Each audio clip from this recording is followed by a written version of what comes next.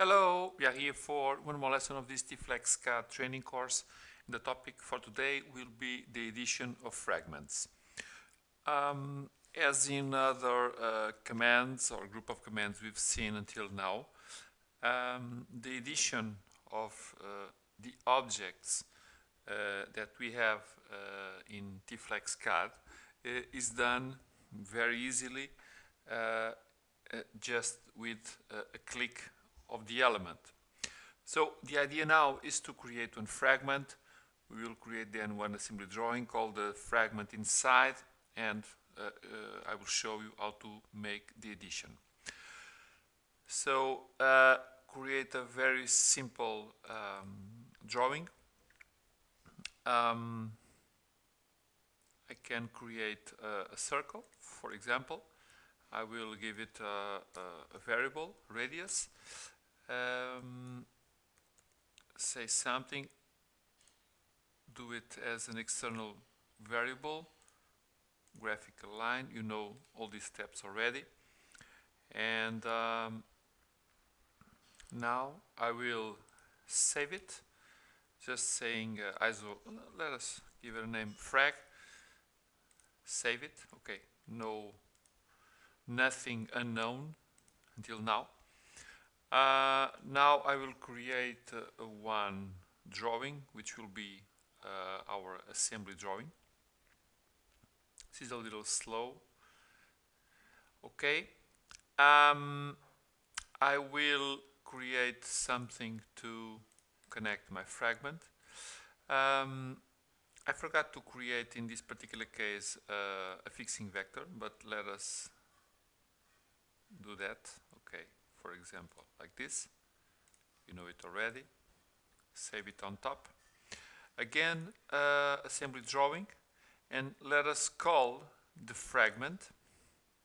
So just choose the file, frag, you know it already, so place it where you want.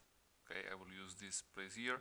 You can turn it in terms of the circle, you don't know where it is, but it's not very important. So the idea now it is we can simply click the fragment, and we can at any given point in time make the addition of all of these elements. We can choose, if we have several fragments, we can go into this function to change several things. For example, if we come to this option here, we can change the fixing vector, the orientation, and the insertion point, so we can give other options. We can choose this option here if we have several fragments in our drawing, and if it is difficult to choose the fragment you want, so you can pick it from this dialog box, okay? And you can also simply change the fixing vector, okay, or the fixing point in this particular case. So just say it and give it a new one. So this is quite easy to do, nothing very difficult, so it's not complex.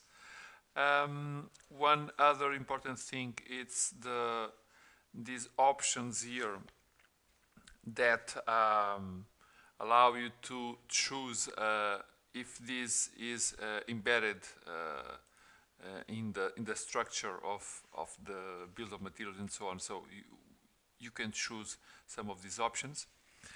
And the other important thing also in this edition, it is we can open this fragment, and besides the addition inside the assembly environment, we can open the drawing, for example,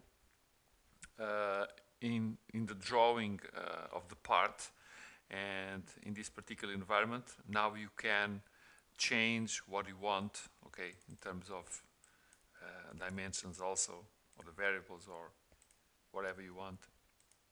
So I've changed it, so now it will regenerate. Okay.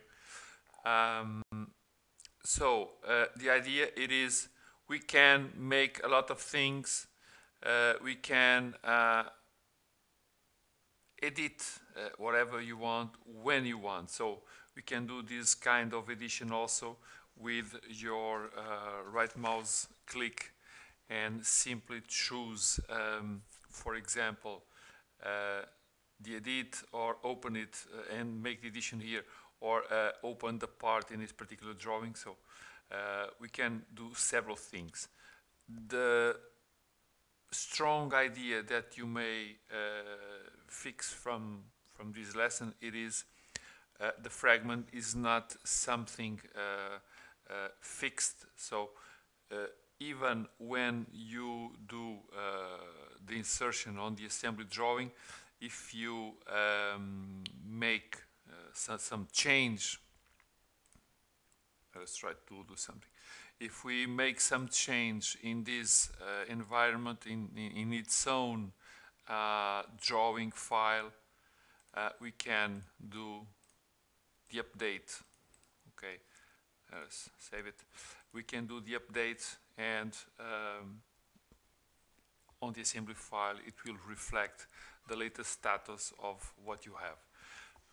That is why it is referenced to some with a particular path. So this is not very hard. All these informations we've been talking about in terms of the fragments, in terms of the variables that may connect to the drawings, will now join in our next lesson that will talk about bills of materials. So I hope that these brief explanations about this edition of the fragments are clear enough to give you this additional tool. And as in the other previous lessons, I mention it always. If you have some issues, or if you need some help to clarify some topics not so clear in this video, just contact us through the usual channels that you know already.